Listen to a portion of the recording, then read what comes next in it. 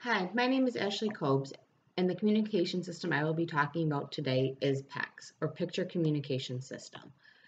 PACS is a form of Augmented and Alternative Communication, or AAC. PACS can be used with those with autism.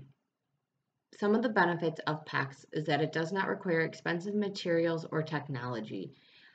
A PACS system can be created at home with a printer, Velcro, and a binder. PACS is also beneficial because it provides the learner with immediate reinforcement. They ask for the item and then they receive the item. Another benefit of PACS is that it can be used in a variety of settings such as home, school, and the community, and has been effective with those in preschool and elementary school. PACS might be most beneficial for those with limited expressive language. PACS can also help decrease problem behaviors and increase the use of appropriate functional communication. When using PACS, there are 6 phases. Before you start, you need to determine what is motivating to the individual. So for this example, I'm going to say that crackers are motivating for the individual that I am working with. So you would start by having a board, and you would teach the individual to exchange the picture for the crackers. So the individual will take it off and hand it to their communication partner, and in return receive crackers.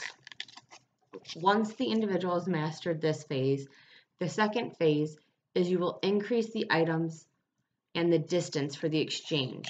So you might then teach the individual to man for toast if they really enjoy toast, or bubbles.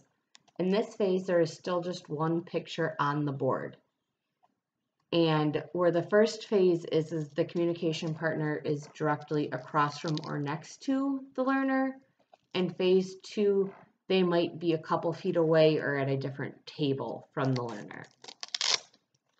During phase 3, the learner is taught to discriminate between items and from an array of items.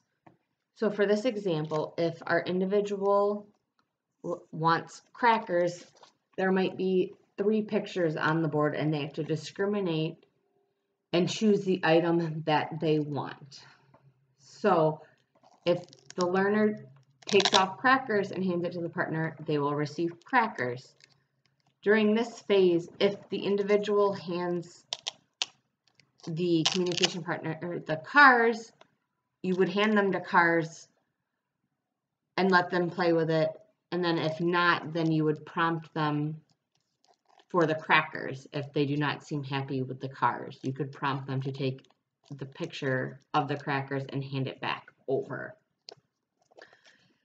The next phase is phase 4, and the learner is taught to use complete sentences. So there might be a picture that says I want or I need that they would put on their strip, and then followed by crackers. Or so you'd hand it and it would say I want crackers or I want cars.